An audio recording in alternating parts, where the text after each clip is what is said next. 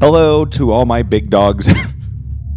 Hello, all people who are actually listening to this. This is Ears in the Void. It's the show where I use Forgotify to listen to songs that have 0 plays on Spotify, and then I judge them, rank them, and see if I like them. The first song we're doing today is a song called Caribbean by Michael Turok.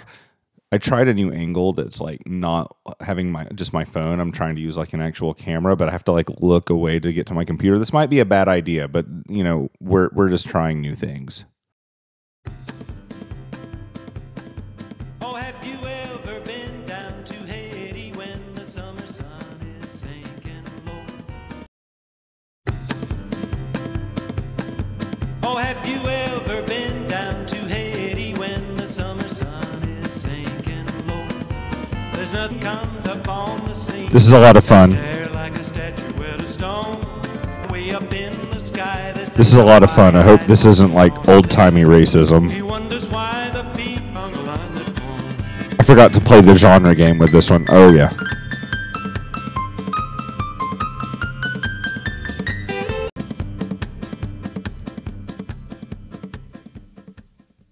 Well, that was fun. I'm just going to go ahead and say like 2.5 out of 10. 2.5 out of 10. No, like I'll give it 5 out of 10. It was fine. It was a good old school fun little romp there.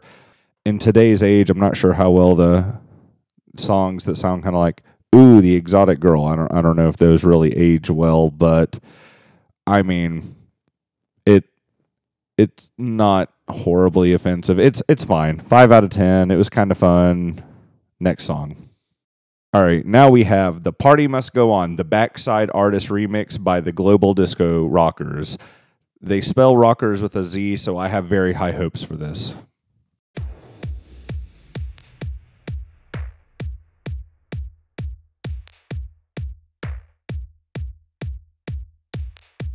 We got the boots, now give us the cats. So like I love Daft Punk, but sometimes I feel like, man, I'd enjoy this more if I wasn't just like sitting by myself in the dark in my room with the headphones. And this is giving me the same feeling.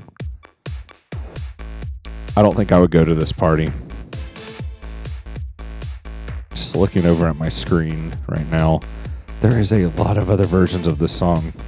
Oh, that's some words.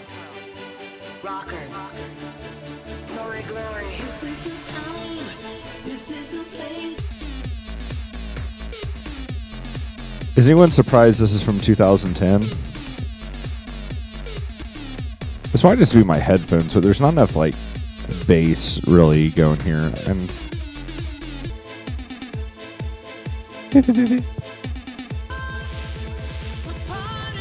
go on, give us a dubstep. Give us the dubstep. Okay, it's this part again. This symphony could be interesting. It's just like it's not paired with anything all that neat. And like there's a certain like Sylvan Esso and Moonhooch, I think do cool stuff with like minimalism and dance music. But I feel like this is just like too minimal.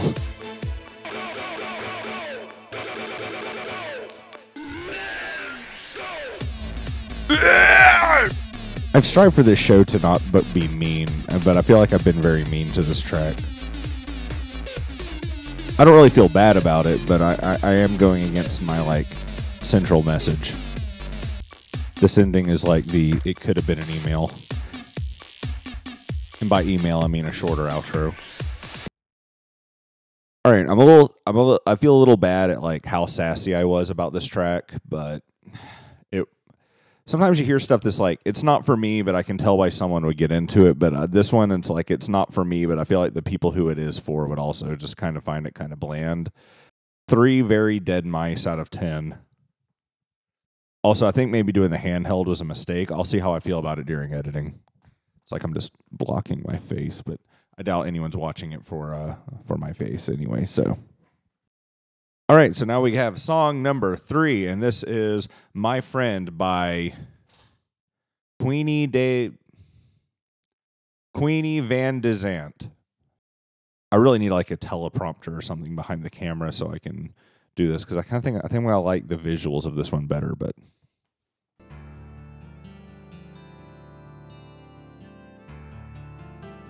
Right off, I really like the guitar sound.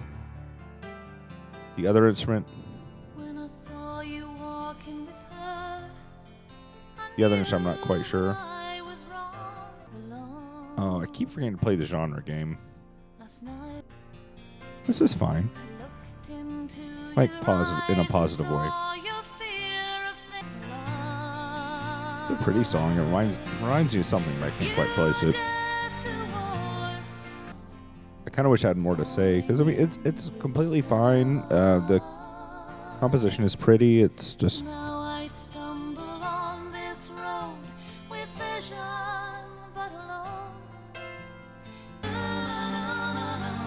Alright, I like it better now that... I'm not sure if these are real strings or not, but they added a lot, I'll give them that. Killer harmonies right there. Great high range.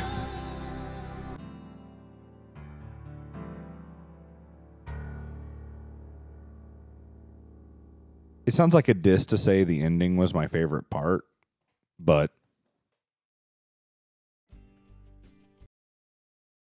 But it was a great ending. I actually give it that. And she's a Queenie. She is a very good singer. I'll give her that as well. Tight harmonies, great voice. Has kind of like this like maybe trying a little too hard to be ethereal, whatever. And I don't just mean that in sound, but I mean, kind of in lyrical concept as well, like talking about her visions and whatnot. Like it wasn't bad. This is like 6 out of 10. I think this is a very talented singer. Just maybe it wasn't a song that really did anything for me, but not bad. All right. Gonna remember to play the genre game this time. So we got I Got a Woman by Chris Thomas, King Nola Trio. All right, this is going to be some soul jazz. I can tell you by album cover. It's a trio. They're from New Orleans. I think this one's going to be a jam, and I'm hoping this is going to be the MVP of the episode because I'm not feeling super strong on any of the other songs today. So let's see where we go.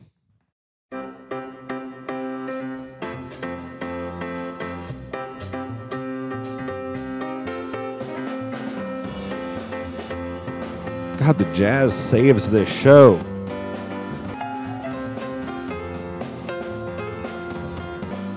Why don't I know how to play upright bass? They're expensive, that's why.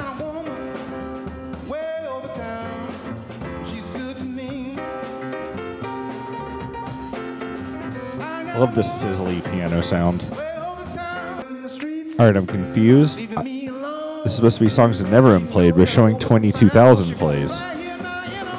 I'm keeping it, though, because I like it. This is so goofy, and I'm into it. Sounds like the jazz classics on NPR. If anything, this show, I mean, as of right now, this show has had 15 views per episode. So hopefully that'll change soon. But also, it's helping me find some pretty cool jazz, which is nice.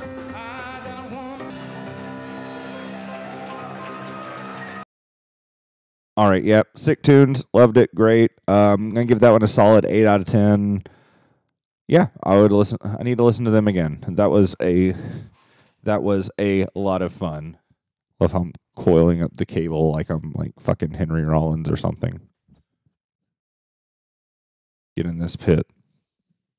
All right, so I think altogether, yeah, today's MVP was Chris Thomas King.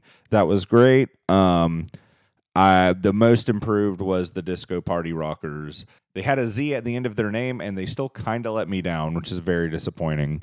But yeah, thank you everyone for watching today. Hopefully we'll have another episode next week.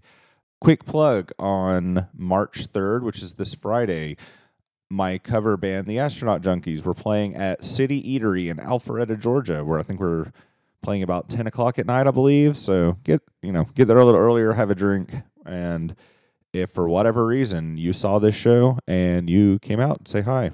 I can't really give you anything, but it'll be really cool. So anyway, this has been Andrew. It's been Ears in the Void, listening to some brand new music. Bye, I guess.